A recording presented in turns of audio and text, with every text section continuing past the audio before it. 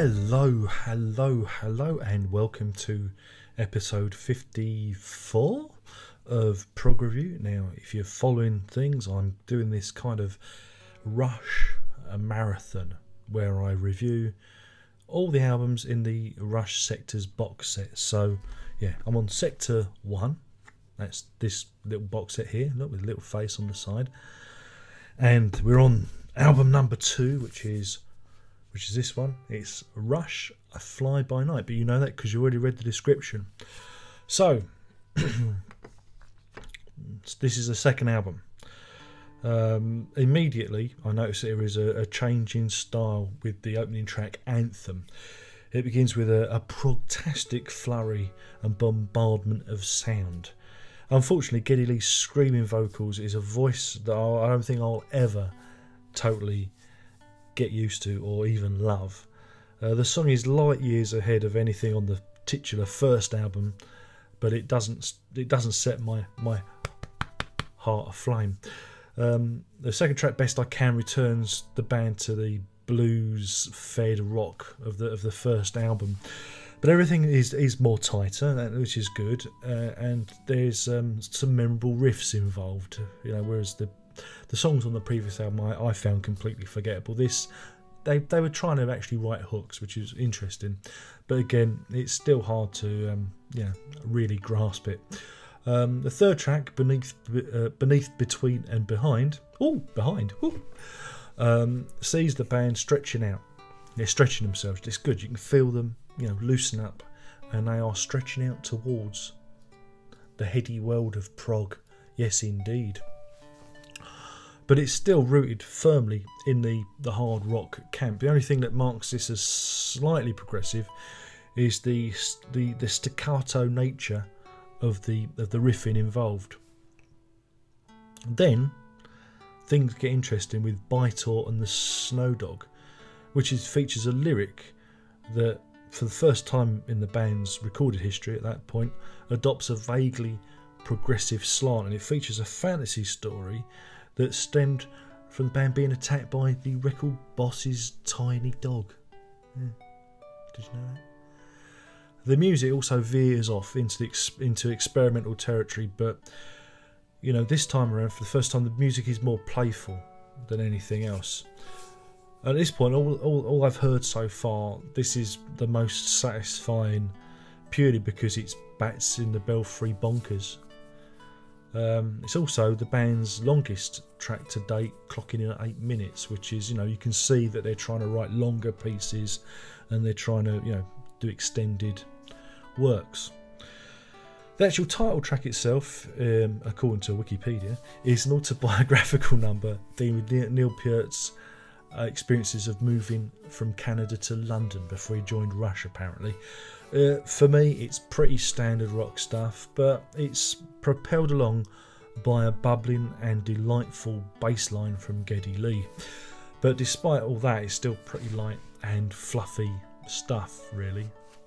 Making Memories is a complete departure, and it has jangly acoustic guitars and has what I thought was quite an interesting groove behind it.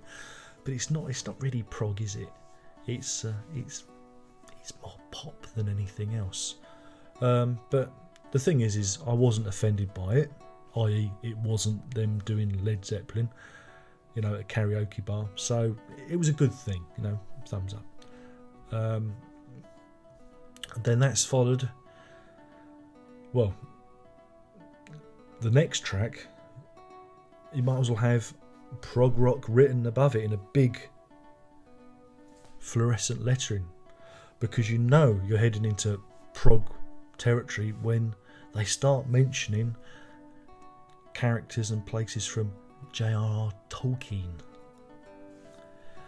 So yeah, when they invoke the name of Rivendell, we know we're heading into something interesting and bizarre. Again, this is a departure from what's gone before, and it's nice not to hear Geddy Lee screaming his lungs out. It's a wistful, inoffensive piece of fluff, but it lacks any kind of musical complexity, and that's what differentiates these songs from progressive rock. And this is something I'll be coming back to in further videos, perhaps.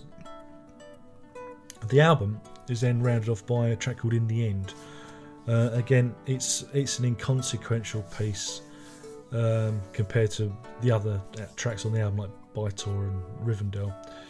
And it's really weird because the band appears to have returned to their bland, whoa, yeah, rock roots. So, you know, just skip to the end.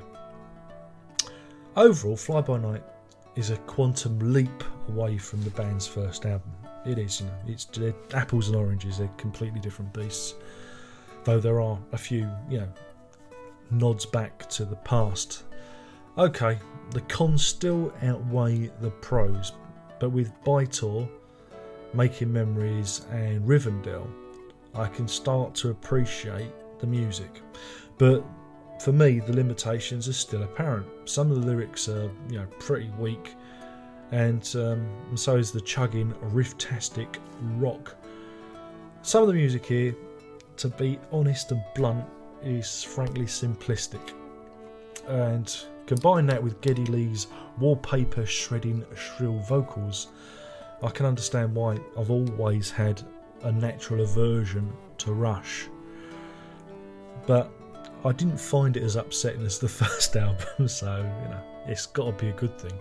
So, this one gets a rating. Yes, it really honestly does get a rating this time. My rating? I'm going to give this 2 Bytors out of 5. That's 2 Bytors out of 5. Again, leave your thoughts in the comments box below. You know, thumb it up, thumb it down, thumb it sideways, tell your granny. But if you're gonna, you know, criticise, tell me why you like the album, tell me why you don't like the album. Don't just level it at insults, because we're not going to breed any kind of community or understanding if we're just going to point the finger and, you know, call me a fat fuck. That's not going to really get us anywhere. So keep the conversation pleasant. Can we do that? All this trolling nonsense that goes on elsewhere, we're beyond that. We're prog fans, aren't we? You know, we're all in the boat together. So keep it sweet if you can. My name's been Darren Locke. I've been burbling on about Rush's Fly By Night album. Hopefully you've enjoyed it. You've been a wonderful audience. I'm keeping these slightly shorter, trying to rattle through them so I don't bore all the non-Rush fans out there. Tune in for the next one, which is Caress of Steel. And with that, I bid you adieu to you and you and you. Prog on.